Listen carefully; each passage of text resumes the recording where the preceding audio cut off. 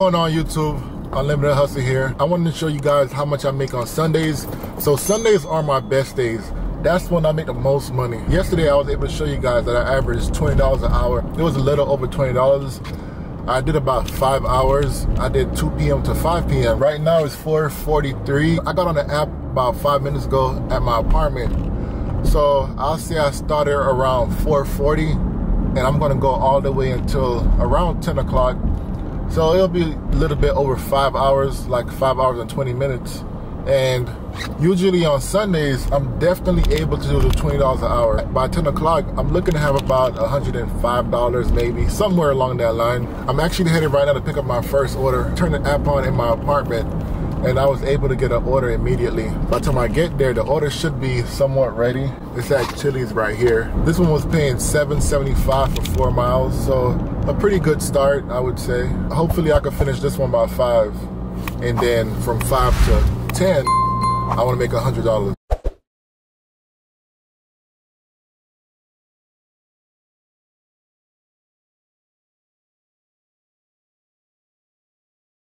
First order completed. And what do you know? It started raining again. So just like yesterday, we're gonna be doing dash. We're gonna be dashing in the rain. And I forgot my umbrella again. Here's a tip for you guys. I turn the app on when I'm in the house and I get orders coming in. So that way, when I'm at home, I can already accept an order. And then by the time I drive to the restaurant, it'll be ready already. So instead of, you driving out to a restaurant and then turn the app on, you can actually do it from home while you're getting ready. That's basically what I did. I turned my app on at home, and then by the time I got to the restaurant, it was already ready. And I was able to do that order in 15 minutes. I'll pick up my second order. This one was $11 for 7 miles. One thing I do to bring up my average amount of money I make per hour is I try not to really focus on the miles, but more so focus on how much it's paying. I try to stick to the higher paying orders because I noticed that I make less doing the smaller orders for less miles. So for example, right, let's say my goal is to make $20 an hour, and if I'm doing $5 orders, that means I have to do 4 $5 orders to make $20. Or let's say I'm doing a $7 order, I'm gonna have to do 3. I like to do like the $9 and $10 orders and try not to worry about the miles. As long as it's not like over 8 miles, I'm fine. Like this order is perfect. It's paying me $11 for 7 miles. That means that I know for sure that I have $11 secured, and this order is going to take me about 30 minutes. That means I have another 30 minutes to make $9, and that's very much possible. Whereas with doing 4 orders, within an hour, a lot could happen, right? You got to go to 4 different restaurants. That's 4 different times that you have a possibility of getting a late order, or something going wrong. You go to the restaurant and they say that they give it to another dasher, or it increases the chance of failure. So this is just something I found that worked for me. So I just completed that order. That was a Panda Express. That one paid me $11 and change, and that was going 7 miles. It did take me out of my zone. So I live in a small city, so anything like over 6 miles, it's going to take me out of my zone. Sometimes you're not going to have those higher paying orders, and you don't want to keep declining orders and waiting. So sometimes you might have to do the $7 and then do 3 orders within that hour. Just accepted an order paying $17 for 11 miles. Yes, the 11 miles is pretty far, but I wasn't going to turn down a $17. I got another tip for you guys. The restaurant I'm going to right now, this is a restaurant where I usually get orders from on Sundays.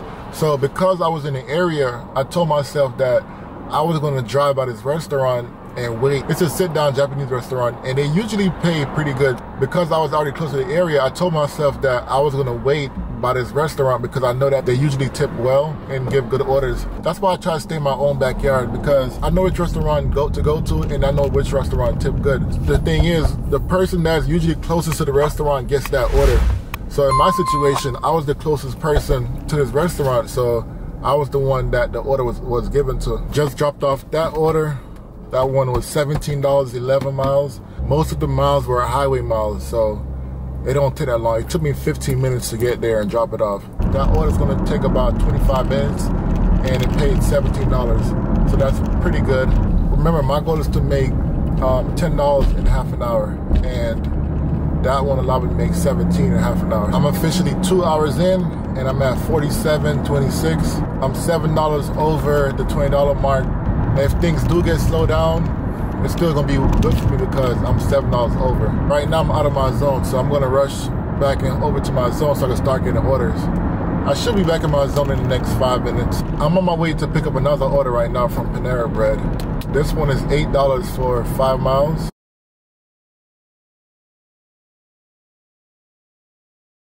After the previous order, I had to wait like 10 minutes to get a good order, or maybe longer. I don't know, for some reason it slowed down a lot since my last order, so I had to wait like maybe over 10-15 minutes to get another order. I'm still looking good for now, so I should be able to still average out that $20 an hour. Let me just finish this one real quick. It should be ready. I'm officially 3 hours in. I'm at $65.76. So far, so good. It did slow down. I had a few restaurants where I went to where I had to wait, and I had some smaller orders. Some hours are going to be good and some hours are going to be bad.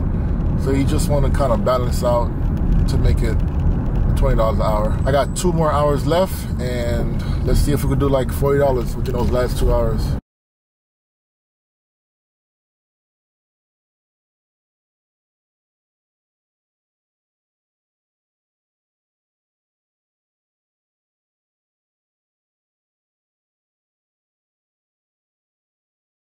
I just got screwed over at Chili's. I waited about 15-20 minutes at Chili's waiting for the food, and it's finally ready. So this hour right here, I won't be able to make the $20 an hour. This is what you have to go through. Some restaurants will have you waiting a long time. It didn't really make sense for me to cancel because I already waited a long time. Plus, you know, what if I cancel and there's nothing better or nothing else that I could do? As you could see in the video, I checked for the food like 4 or 5 times and it still wasn't ready. So basically what the guy said was that they got hit with a lot of orders because now they're closing earlier. Before they used to close at 11, but now they're closing at 9. So I guess everybody's trying to get their order in before they close. So they got hit with a wave of orders, and it was like 5 or 6 other dashers in there waiting for food. Luckily, I got mine within like 15-20 minutes. So, and I'm not going too far. I'm going a mile away, so it's about a 5-minute drive. But definitely, I'm not going to be able to average out that $20 an hour due to this. I just want to be transparent with you guys. You're not going to always have good days with DoorDash. There's so much that could happen that could hinder you from meeting your goals or reaching certain expectations. And this is one of them. I don't do $20 an hour consistently. Some days are better than others where I could do it easily, but you know, a day like this where unfortunately, and that's the thing, like one restaurant could screw up your whole day. Like 20 minutes waiting is a long time. Like I could do an order in 20 minutes. So basically, the amount of time this is going to take, I could have did like 2 orders in the time this one order going to take me, and it's only a $6 order.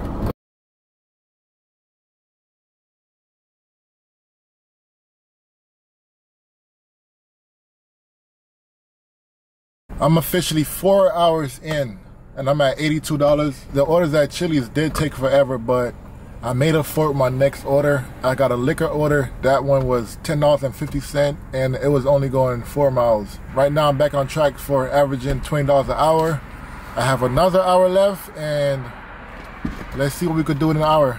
I would like to do 2 big orders within the hour, so that way I can guarantee that I'm going to be able to make it.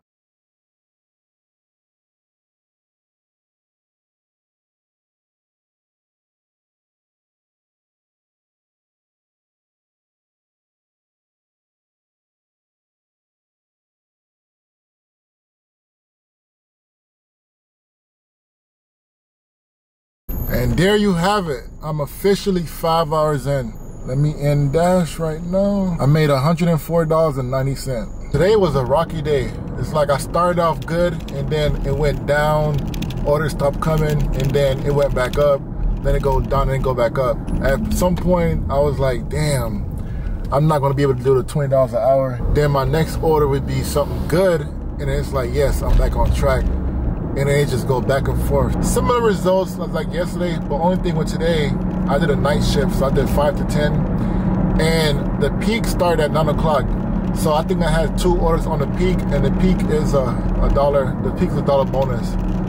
So I got $2 extra from the peak. Yesterday I did 2 to 5, so there was no peak. Today felt longer for some reason. I don't know if it's because it's nighttime right now. This 5 hour felt way different from yesterday's 5 hour. Like yesterday felt quick. Like I was surprised it was 5 hours already. But today, it started off fast, but man, I'm tired. I just wanted to show you guys how I average $20 an hour on the weekends. And you guys see on the weekends, I'm able to do a little bit over $20 an hour. And that's why I choose to be a part-time dasher. And on the weekdays that it's busy, I don't have as much orders coming in. But you know, everybody's market is different, so everybody's gonna have different results. But I just want to show you guys what happens for me and be transparent as possible. Thank you guys for watching this video. Make sure you guys hit that subscribe button and like this video, leave a comment down below, and let me know how much you guys are able to do a weekend.